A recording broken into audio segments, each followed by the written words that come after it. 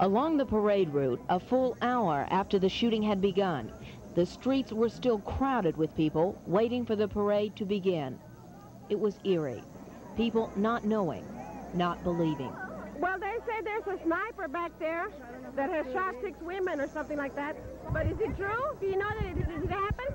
Every few minutes, instead of floats and marching bands, ambulances raced along the parade route. Police bombarded by questions. I don't believe so.